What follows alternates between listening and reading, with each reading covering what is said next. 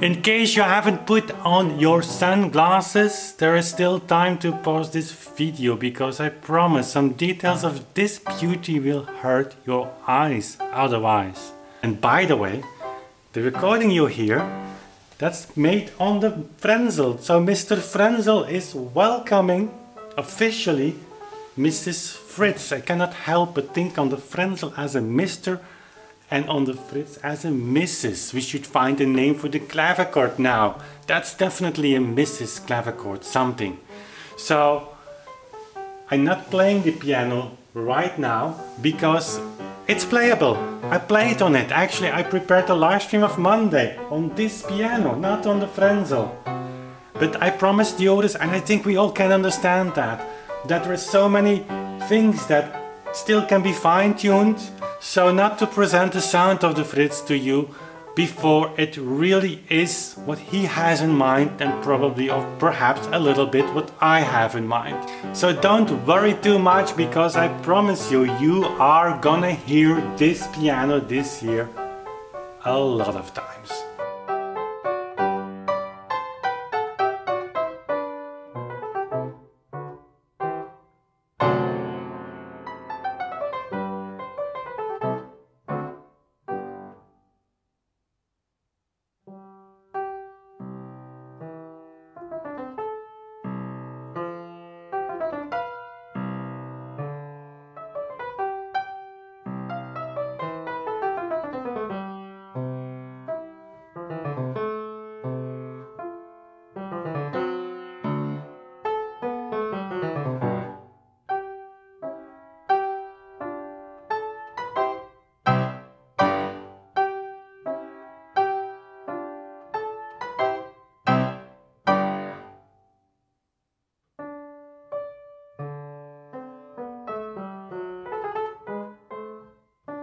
So let's pause this tour of this beautiful Fritz just for a second.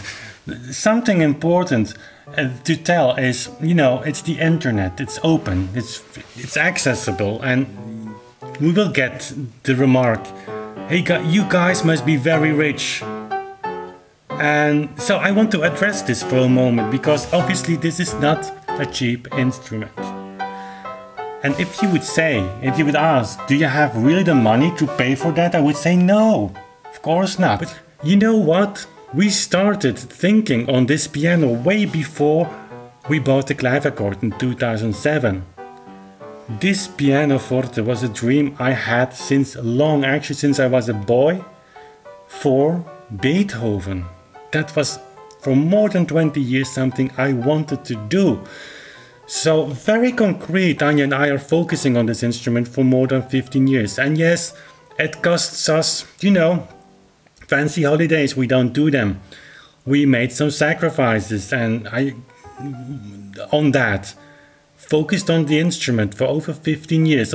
Obviously we didn't order it 15 years ago, and to make that clear.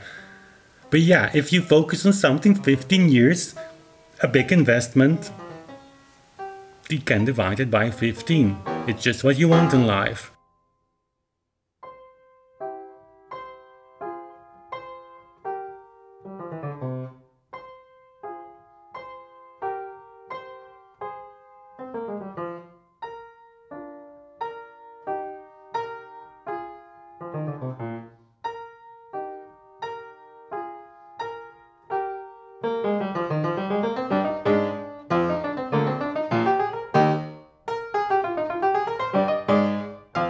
And let me tell you a secret as a final point here. The reason that all of this worked until now, today, we don't know what the future will bring, but the real reason that it worked is all because of my partner, my wife Anya.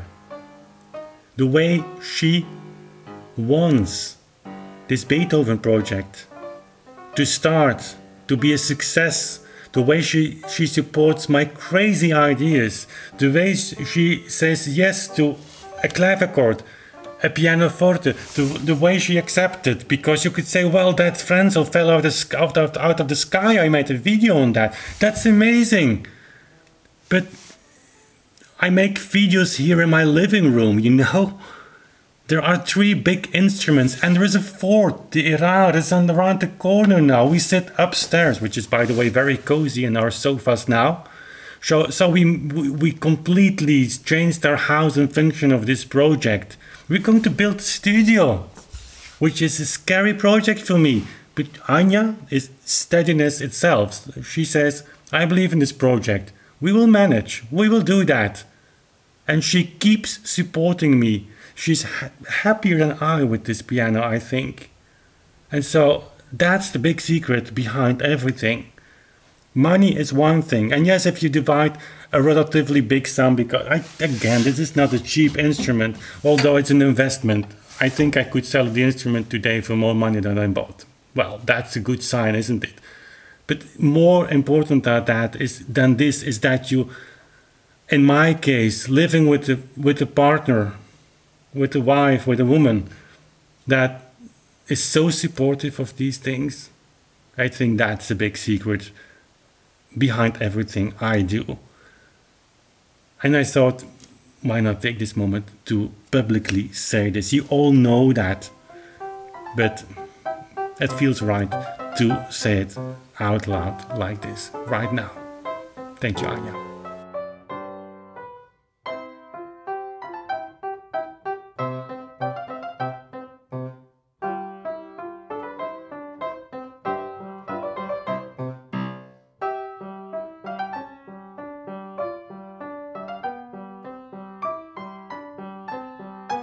So this piano has 4 pedals. They are not all really connected, so only this one really works. So you see that it's, of course, at the end they must be in the same position. So 4 pedals. This one is a moderator. That's a piece of felt that is inserted between the hammerheads and the strings and gives a very special sound. I made during one of the first live streams on the Frenzel, I made a video of the Moonlight Sonata first movement with the moderator. I will remake that recording as a standalone recording so you can tell. And by the way, I will make a video on the Frenzel soon and I can demonstrate the moderator there. It's not yet inserted in this instrument. This is simply the damping system. I will show you more details in the future when the instrument is finished. The damping system does what the normal, a modern piano still does. And these 2 pedals, this is used for, you know, the hammers. They hit 3 strings in the bass here too. But anyway, so it goes from 3 to 2, do chord. But this is an additional pedal. I asked Joris to make that. It's not on the original. That's una corda. Very few pianos have una corda, but Beethoven explicitly asks for that in some pieces, for instance the Hammerklavier Sonata.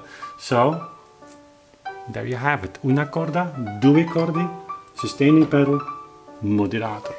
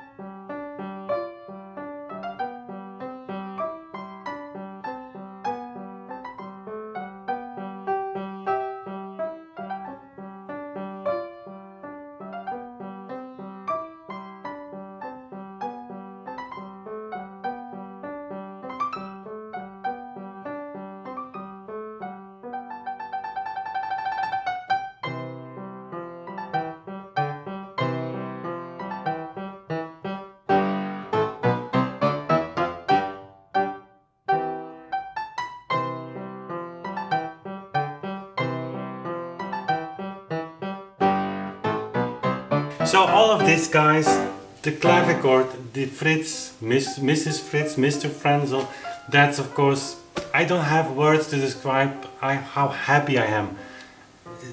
I was, I think, 14 or 15 years for the first time when I was hit by the beauty of this classical music, Mozart. I remember that moment on the organ. Later Beethoven, I was hit by that. Of course Bach came into my life, and you know how important Bach is to me and other composers. But this idea of playing Beethoven, the first time in Amsterdam I was allowed to play the Pathetique Sonata. I was so emotional.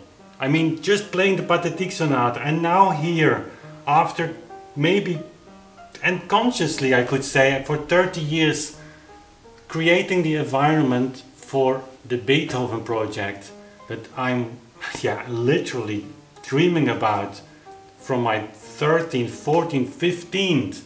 That's incredible. Having this Frenzel piano, literally, as I said, fell out of the sky. That Lorenz Guardian just donated that piano for me for the Beethoven Project. Then this unbelievable instrument, I cannot wait to share it for you. It has an enormous potential, really. It's my clavichord, but then it built into a piano, you say, the same qualities. Then this clavichord that maybe I didn't, of course I didn't make a lot of clavichord recordings recently, and I hear you when you say, hey Wim, where are the clavichord recordings? You will have more clavichord recordings in the future than you might think, because this is going to be a big part in the Beethoven Project. Many variations will be played on the clavichord. The Opus 49 I will make after the Beethoven Project is done. Probably some extra CDs or vinyl discs with sonatas that go really well on the clavichord. So, you know, what can I wish more for? I hope you are excited as I am, and I hope you cannot wait for further sounds and for further recordings to share and to dive into, with the live streams, with the practicing sessions, with the standalone recordings, with the videos I will be making on Beethoven, on tempo, and everything around that you are, well, eager to proceed this journey with me, and I'm looking so much forward to that with you. Thank you all for being here with me. Also, this wouldn't be possible if it wasn't for you. It's many of you who drive me to go further than maybe I would have done otherwise. So also a big thank you to all of you. We see each other very soon again.